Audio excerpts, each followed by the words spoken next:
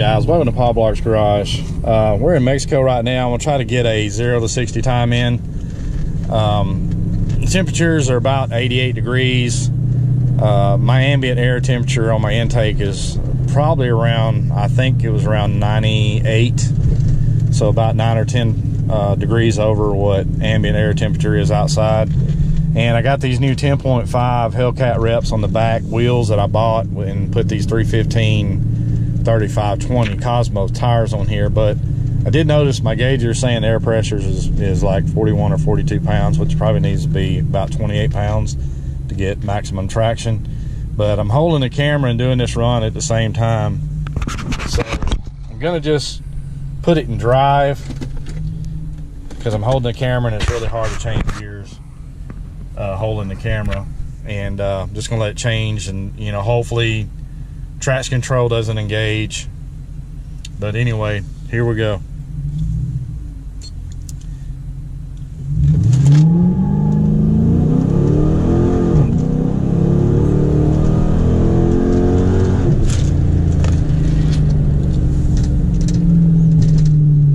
Alright, I think that was wasn't the best of time. I kind of like, when I do these runs, I like to do them where I shift it manually because I can hold the gears more. But I think that was a 5.3, which is, you know, okay. It's not some of my best times, but it looks like a 5.39, which you can see there. And that's just kind of, I didn't really, you know, come off the line hard. I just kind of eased into the throttle. And I did spin a little bit, but not a whole lot. But whenever I change the gear manually, I can hold it in the gears better. And I shifted, you know, pretty accurate. And to get a best time, the best time I've ever had is a 4.3, and it was the outside temperature was in the 40s. And I think my ambient intake temperature, according to my Diablo, was around 55.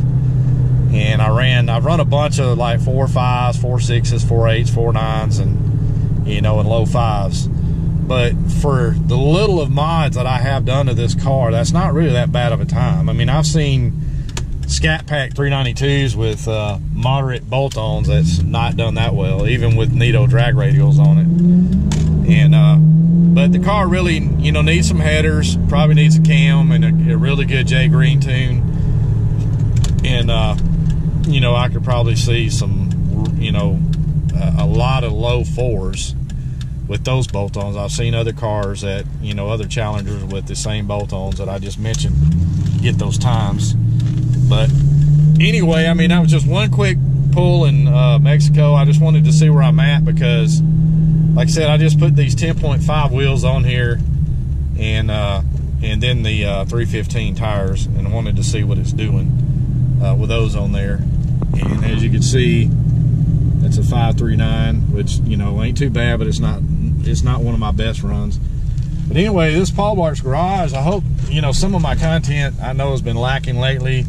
It's just returning back to work and you know, working a lot, and I've been trying to do as much as I can to be entertaining. And I've actually got a few videos of some of the things I've done to the car that are quite long. I'm trying to edit some of that out so you don't get bored. But anyway, that's a 5.39. That's a 0 to 60 pull, according to my Diablo EX Platinum tuner. But anyway, this is Paul Blark's Garage. Hope this is entertaining. Like and subscribe. Peace out. Bye. All right, guys, welcome to Paul Blark's Garage. Somewhere out in Mexico, and I wanted to try to get a 0 to 60 run in. I got new wheels and tires, which if you watched any of my videos lately, you'll see where I did a video on the tires and wheels that combo that I went with, which was different than what I had last year. And lot water tire, went from a 295 tire to a 315 tire, and I went from a 45 sidewall to a 35 sidewall. And it's a performance tire from Cosmos. It's a Cosmos tire, and I got it from Priority Tire off eBay. But anyway, we're going to try to do a 0 to 60 time here in Mexico. I'm going to hopefully remember to change gears this time. And I'm going to try to get this run in whenever everything gets cleared down on the other end of the road. but I do believe I am in a safe area to do it in, not putting anybody but myself at risk. But anyway, without further ado, let's get it on. Wait for this car to get on down there. And here we go.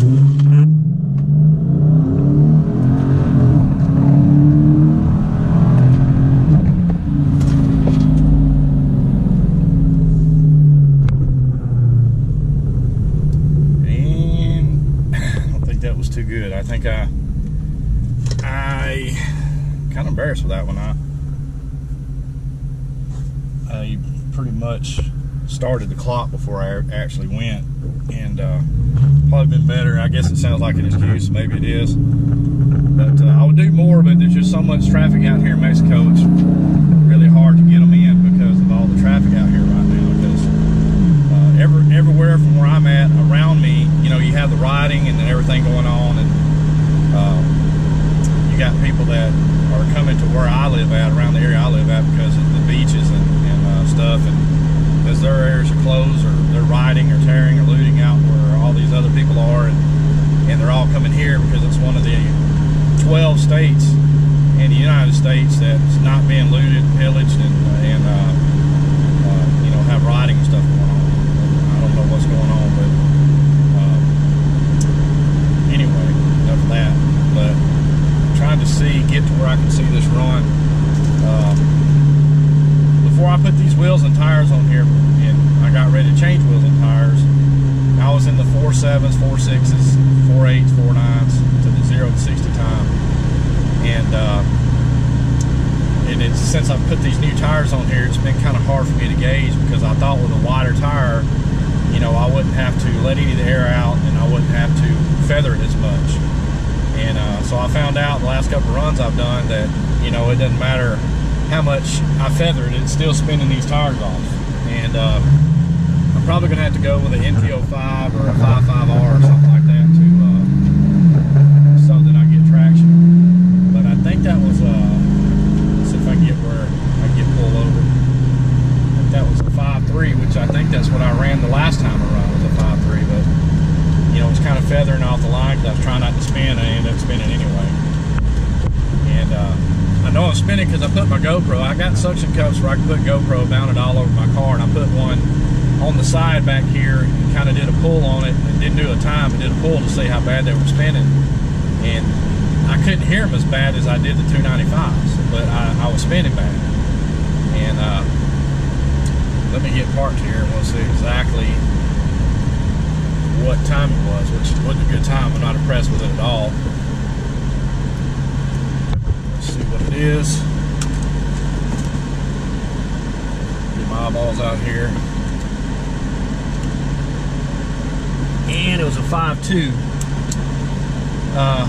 Yeah, it was a 5.2, which, you know, it's not that good of a time in my opinion, but it is what it is. I'm going to have to figure out what to do with these tires.